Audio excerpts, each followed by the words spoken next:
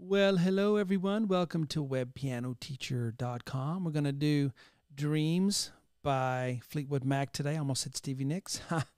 And we're going to use a neat keyboard sound on the Kawai MP11 SE in the studio. So we have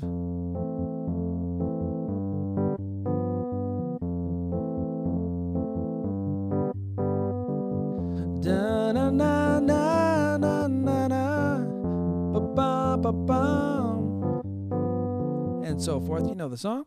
All right, so guys, we're going to do the part one here. And if you have a Kawai MP11 SE and you want, or just a MP11, doesn't have to be SE, there's a cool sound I like to use on this. It's in the second bank here, and it's the second in the electric piano section. It's the second choice. I'd have to lift the monitor off to really show you. Maybe I'll do that one day. But it's a neat sound. It really makes me think 70s, because I like you can play real soft and kind of chord along like this, you know. So you can, but then you can also give it a little more attack. You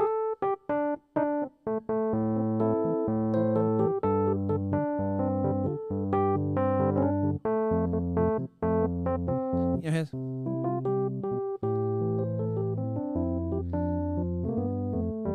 who knows that? Put in the comment if you know what that is. Okay, you got to know what that is. Yeah, great, great. So we're going to go to the overhead view now. Quit looking at me and let's look at what we're going to do today. Okay?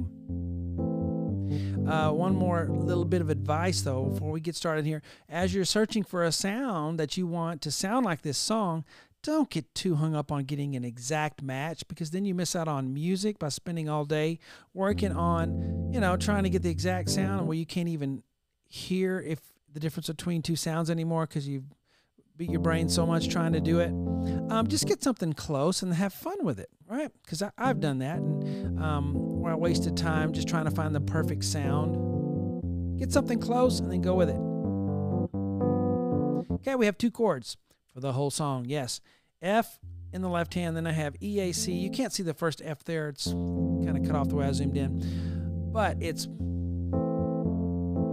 we're going left, right, left, left, right, left. So get that down. Left, right, right, left.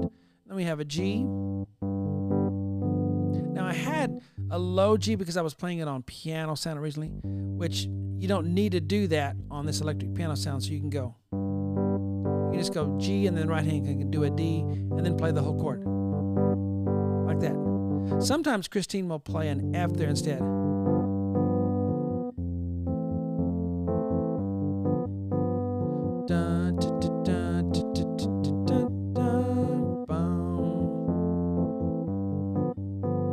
Okay, so that really is the song, two chords there.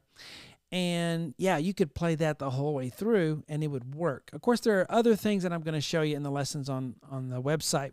And if you are a member of webpianoteacher.com, you can download my sheets. That's very helpful when you're practicing. I've also done, just yesterday, I did Don't Stop. So that lesson series is on there as well. So if you like this album, Rumors, got two on there already that you're going to love, and more in store coming up. So there's our part one lesson. Hope you enjoyed that. See you on the website. And again, if any of you would like to do Zoom lessons with me or have a hard request, the hard request minimum is $300. The Zoom lesson for an hour is $100.